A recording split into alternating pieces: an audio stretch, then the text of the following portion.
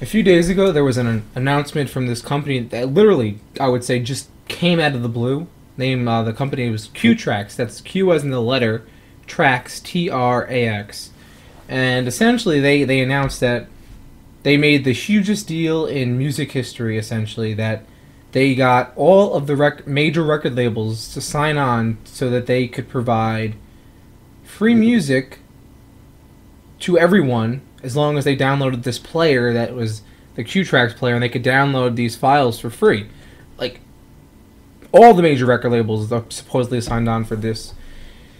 So the day that Qtrax launches, I go to their website and I download the player. So I install it. First thing I notice from Qtrax, the player is based off Songbird, which is an open source application that is, it's a pretty decent player. Yeah, I've played with Songbird for a little bit, and it's nice. I mean, could use some work, but anyway, they totally destroyed whatever Songbird had going for it. They demolished it. It's the ugliest, worst looking, non-intuitive, not easy to use, not poorly laid out piece of software I've seen, I would say, in a long time. And so I went to try and search for a song and download something, perhaps. First of all, their servers were down. I couldn't access their music database, or whatever you would want to call it. I couldn't even load it. And they already released the software, and I couldn't load the page now? This was ridiculous. So I'm sitting there thinking to myself, well, this isn't good. I mean, they just released this software. They just released this service. What's going on here? Why can't I access the service?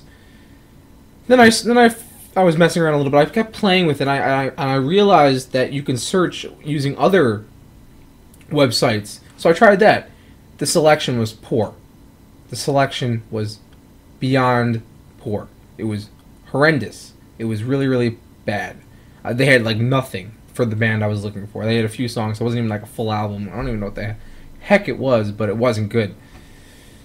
So I go searching on the web just to see if anyone else is having this issue. I realized it's new and that there probably wasn't much about it. However, I was shocked to find that the BBC had already reported that Qtrax, these so-called deals that they made with these record labels, 4 out of the 5 were denied as ever being true. Sony refused to comment, which was the 5th. I don't know. I don't even know what to say.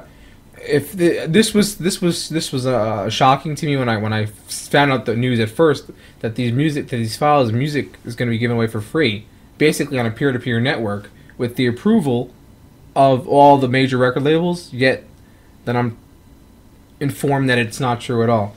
Now, what is this, like the biggest hoax in internet history in terms of music sharing and downloading of legal files, MP3s and whatnot?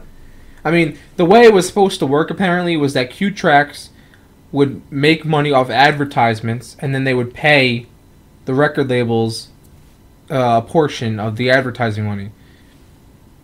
They said they made deals with like Coca-Cola, McDonald's, and some other companies, Microsoft maybe, or IBM. I don't remember who it was.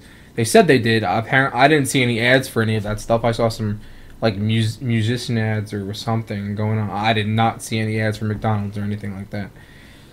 So what they were saying was true. It apparently is not at the moment, and I'm kind of upset. I'm pretty upset. I'm disappointed that this didn't happen. First of all, and that they even went out of their way to tell you the false information and not correct it. And that just makes me angry. I don't know. No, I just don't know. I just don't. I don't know what to say. Qtrax, total bomb. Don't even bother until I have more information on this and facts are ironed out and everything is completely factified. I'm gonna say I don't even think that's a word, but I made it up. Factified that everything, all the facts are correct.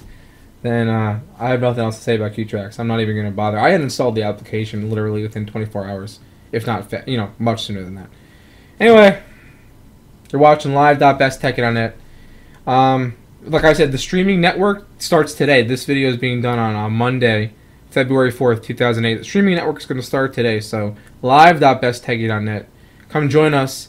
Even if someone's not streaming, You know, we still have the chat room open, so you're welcome to join that. So come join us in the chat, live.besttakeitOnNet. Oh, hope to see you around. We're a friendly bunch. No reason not to stop by, right? Thanks for watching. It's the Best Take It On Net show. We'll see you next time.